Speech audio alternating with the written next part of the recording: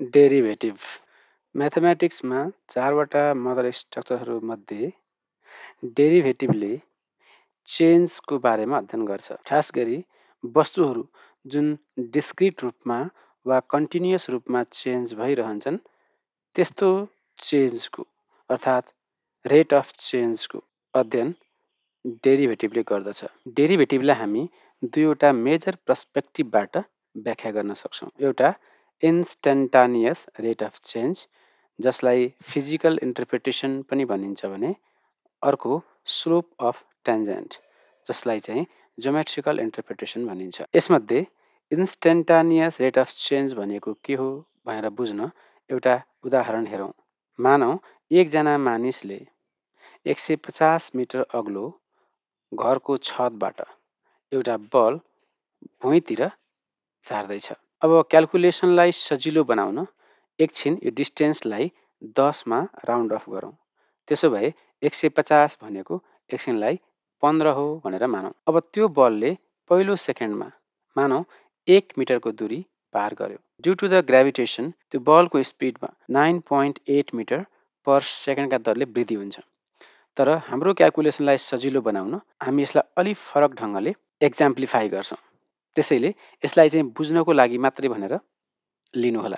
तसर्थ पहिलो 1 सेकेन्डमा त्यो बलले 1 मिटर दूरी तय गर्यो भनेर मानौँ। त्यस्तै दोस्रो 1 सेकेन्डमा मानौँ 2 मिटर दूरी तय गर्यो। हरेक सेकेन्डमा डिस्टेन्स किन बढ्छ भन्दा due to the force of gravitation. तर यो अहिले हामीले देखाएको जस्तो लिनियर रूपमा चाहिँ बढ्दैन। यो चाहिँ 9.8 मिटर पर सेकेन्डका दरले बढ्छ। तर हाम्रो क्याल्कुलेसन सजिलो बनाउन हामी यसरी लिनियर रूपमा यो इन्क्रिमेन्टलाई लिइरहेका छौँ। त्यस्तै तेस्रो 1 सेकेन्डमा मानौँ त्यो बलले 3 मिटर दूरी तय गर्यो। चौथो 1 सेकेन्डमा मानौँ 4 मिटर र पाँचौँ 1 सेकेन्डमा मानौँ। त्यसो हुँदा 5 सेकेन्डमा त्यो बलले 15 मिटरको दूरी पार गरेको देखिन्छ। र औसत रूपमा अब यो बलको स्पिड अर्थात् भेलोसिटी कति थियो भन्यो भने हामी त्यो 15 मिटरलाई 5 ले भाग गरेर 3 मिटर पर सेकेन्ड भनेर क्याल्कुलेट गर्छौँ। तर मानौँ कुनै एक तलामा बसेको एउटा व्यक्तिले झ्यालबाट हेरिरहँदा कुनै पर्टिकुलर पोइन्ट अफ टाइममा त्यो बल झरेको देख्यो। अब उसको आँखाले ठ्याक्क त्यो बल देखेको बेला जतिखेर त्यो झ्यालबाट बल झर्दै थियो त्यति नै खेर त्यो बलको एक्ज्याक्ट स्पिड कति थियो भनेर त्यो मानिसलाई जान्न मन लाग्यो भने यहाँ त्यो 3 मिटर पर सेकेन्डले काम गर्दैन। त्यसैले त्यो मानिसले ठिक देखेको समयमा एक्ज्याक्ट पोइन्ट अफ टाइममा त्यो बलको स्पिड कति थियो भनेर मापन गर्न हामीलाई डेरिभेटिभको जरुरी पर्छ।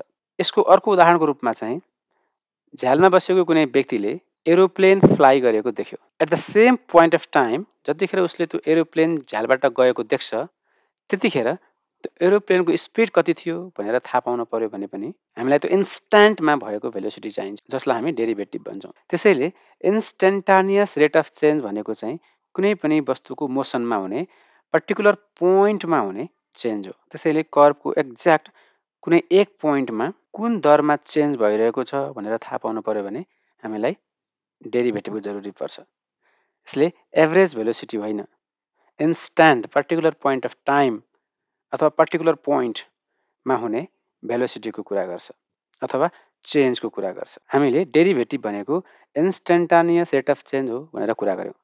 अब हामी दोस्रो भिडियोमा डेरिभेटिभ भनेको स्लोप अफ टेन्जेन्ट हो भनेर कुरा गर्छौँ।